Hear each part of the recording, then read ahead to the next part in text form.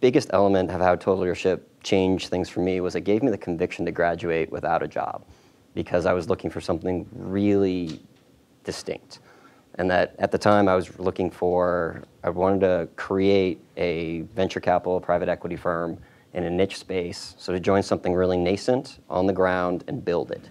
And my expertise had been on the buy side, and so I was trying to leverage those strengths and gain the courage to go and try something off the beaten path. And it was over the course of this class that I really spent the time analyzing what my values were and what really drove me and what made me happy at the end of the day. And it gave me, one of my core values is family. And I realized I had been on the East Coast for the majority of my career. I'm originally from Colorado.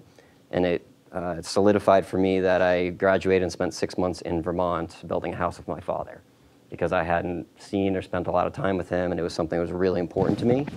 And I felt that if I committed the time then, if I didn't do it then, I would always regret it. And then I ended up joining a venture capital firm that focused on higher education. It was on its first fund. And shortly there, and I was also really focused on where I would be. Pre-Wharton, I was very, I'll be a Merc, I'll go anywhere, it doesn't matter what city. But I learned that outdoors is a really core value of mine. It's how I recharge. It's I work through things when I'm on the ski slope. I love climbing 14,000 foot peaks in Colorado. And it told me that, listen, Colorado, Oregon, there were certain states that I was going to be a lot happier in than others. And that I was going to hold out for the right opportunity in those locations. And so when I found the position with UV to establish their Denver office and build one primary portfolio company, Arist, I was thrilled. And then a few months later, I had the decision of whether or not I'd go to New York and be a partner of the venture capital firm, or I would stay with Arist and build just that one entity.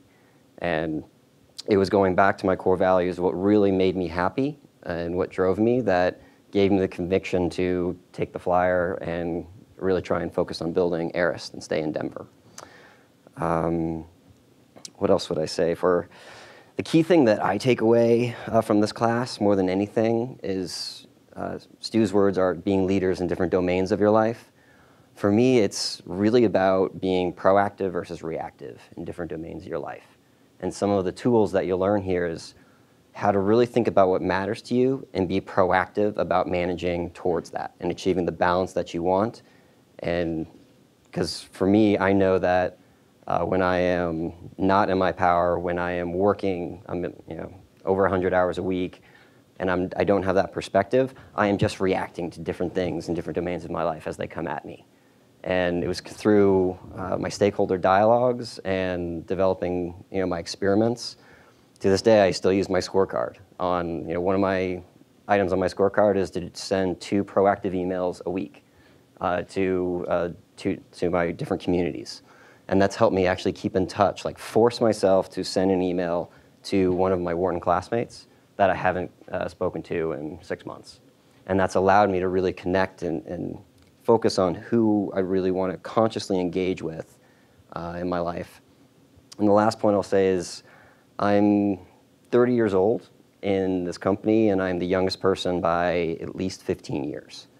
But the value exercises, the leadership vision really helped, and then the storytelling that you can do around your values is one of the best ways to establish credibility with people of any age range. Because you can engage authentically with them and say, this is really important to me, and here's the story of how I've committed to that and what that says about me.